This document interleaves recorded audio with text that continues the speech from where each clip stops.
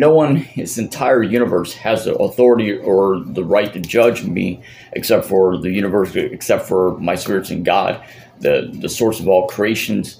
You know, I accepted my Lord Jesus Christ. I accepted my Lord Jesus Christ as my Savior. I accepted Him into my heart.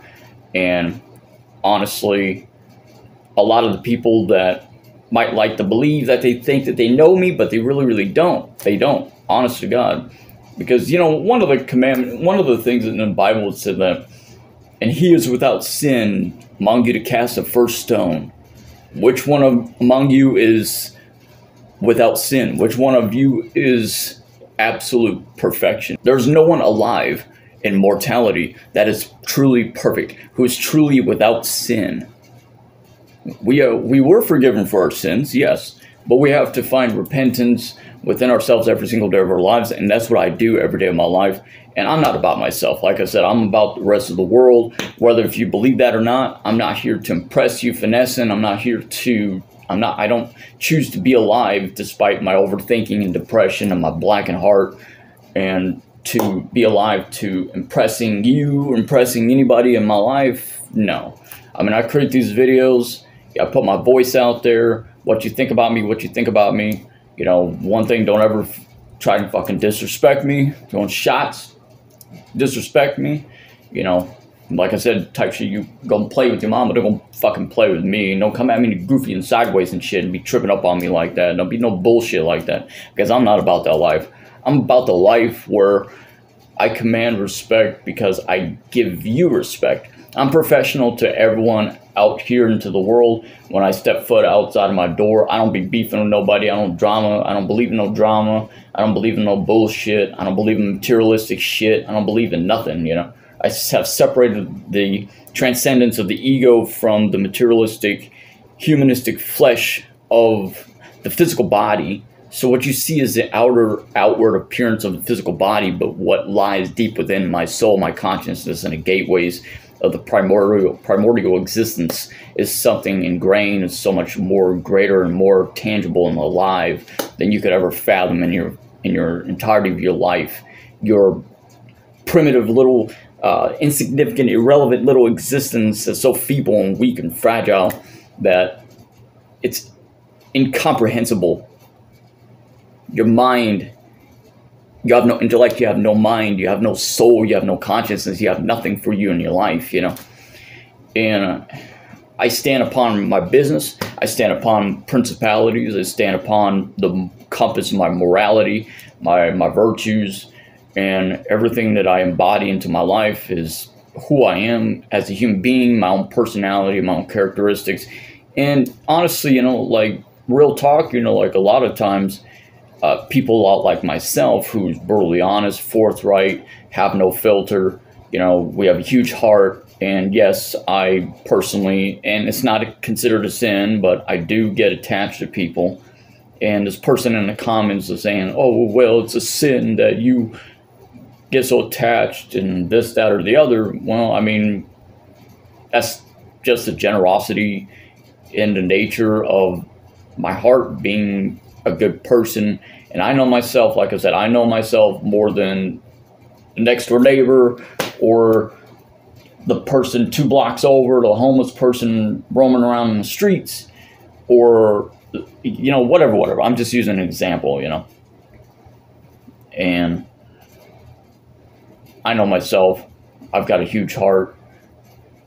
You know, if I had billions and millions of dollars, you know, I'd be the type of person, I'd be out there putting money, vast money into the streets. I'd do everything in my power as a soul collective, as a one individualistic person to go out into the world to manifest positive changes, not just in my own personal life, but the lives of other people. And I feel like I incorporate and use technology to my advantage through these videos, my channel, to spread awareness, enlightenment, knowledge, you know, to share my craft with the world, and to being able to inspire, to influence other people.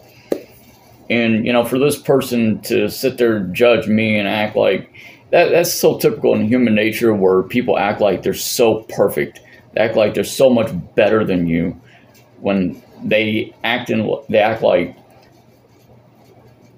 in street terms, you know, in a hood, in a ghetto where I'm from, their shit don't stink. So they be talking all that shit up. They be running up that mouth, and they can't be fucking doing nothing else, because that's what you are. You're a bitch. And I'm sorry, you're a straight up bitch. Come to me in the fucking streets and be talking that shit. I guarantee you won't be fucking talking that shit, because all they be doing is the keyboard warriors and shit. Blah, blah, blah. Shut up. Shut the fuck up. Shut the fuck up, you don't know nothing. You know, shit. I'm real, man, you know, I am who I am. Who you see on this camera is just who I am, you know. I don't be fronting, I don't be playing with people's hearts, I don't be manipulating nobody, I don't be beefing nobody, I don't do shit, I don't do bullshit, you know. I mean, I'm not about that life. But a lot of time before in my past is when a lot of people, like, particularly some of these women, and I don't be disrespecting women like that. I don't be calling bitches. I don't be calling women like bitches and hoes unless they fucking really truly type shit deserve it, you know. And I honestly am just one of those people that you like me, you hate me, or both. It doesn't matter to me, because I'm working currently on my manifestation of my life, progressing myself, catapulting myself into the present as well as the future. I've got a lot of plans in my life.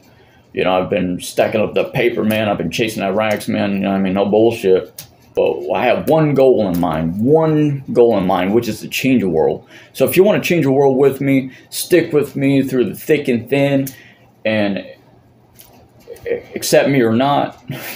Once again, like I said, I really don't care.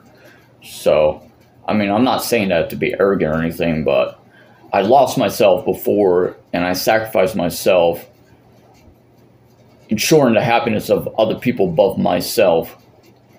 I lost myself by trying to please everybody else around me. I used to be passive aggressive, believe it or not, years ago when I was like here originally. But now, ever since I moved out to Alabama and I moved back here, moving in straight into the hood and the ghetto, and being raised up in like in a ghetto and shit, man, it fucking changes you. It changes your whole perspective in your mind, and your mindset, mind frame. You know, it just alters everything. It puts you into this 24/7 survival mode that these little fucking snowflake liberal little fuckers on the comment section, you know, they don't type shit they don't know nothing about. So you won't survive less than a fucking week talking that kind of shit up in the fucking hood. Alright? So don't come at me like that shit. Don't be dissing on me like that and shit. Like, I'm not about disrespect, you know. I'm just the type of person, you know, I'm a ride or die type of person.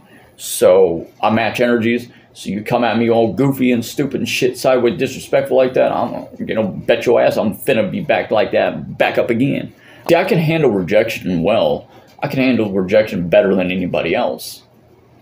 But what I don't vibe with are people who are narcissistic or liars or manipulators, manipulate your emotions, lead you on to ghosting, to, you know what I mean? And most recently, like I said, and I'm not, you know, I can't handle people who have a severe crisis and addiction to alcohol. I can't handle people who